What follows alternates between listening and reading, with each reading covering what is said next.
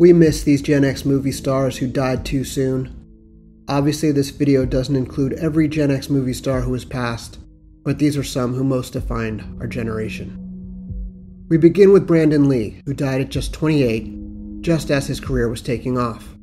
The son of Bruce Lee died of an accidental shooting on the set of his 1994 film The Crow, a tragedy compounded by the fact that his beloved father had died 20 years earlier, at only 32.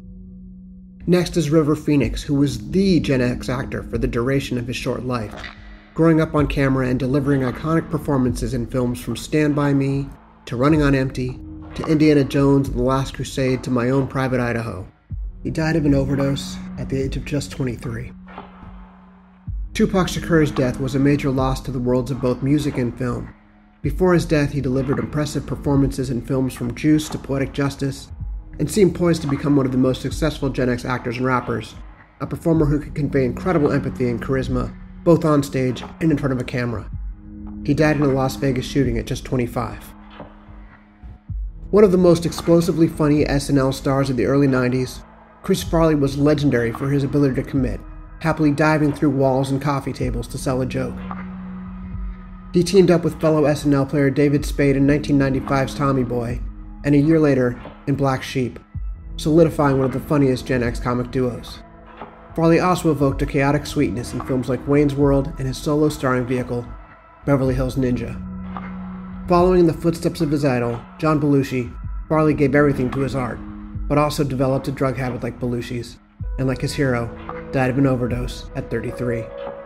Aaliyah Dana Houghton was already a major pop star when she made her feature film debut in Romeo Must Die, for which she recorded the slinky hit Try Again. She had been recording a music video for her song Rock the Boat in the Bahamas when she and 8 others were killed in a private plane crash, and she died at just 22. Her second and final film, Queen of the Damned, was released the year after her death. In his short life, Heath Ledger proved himself one of the most dazzling Gen X actors, starring in hits including 10 Things I Hate About You, The Patriot, and A Knight's Tale, before earning an Oscar nomination for Best Actor for his role in 2005's Brokeback Mountain.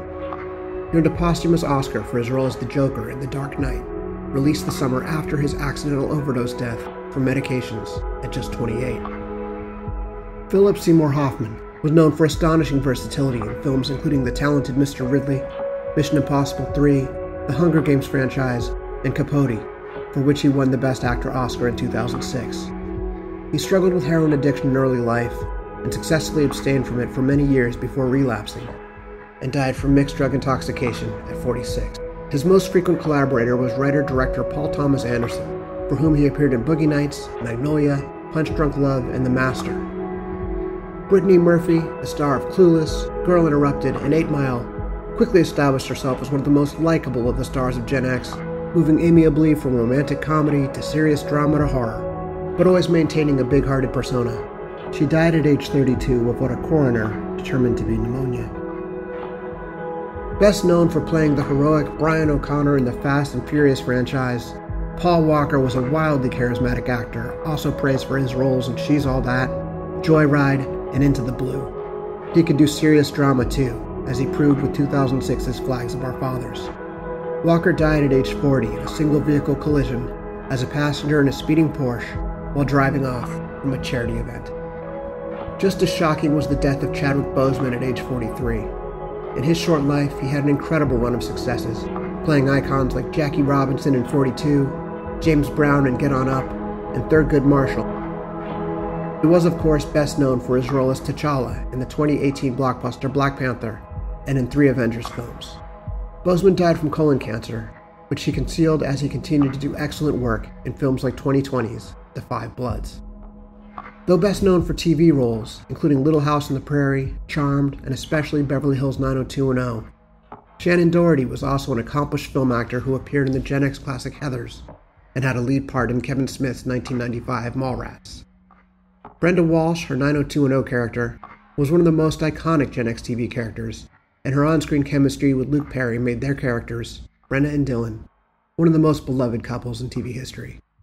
She died of breast cancer at her home in Malibu at the age of 53.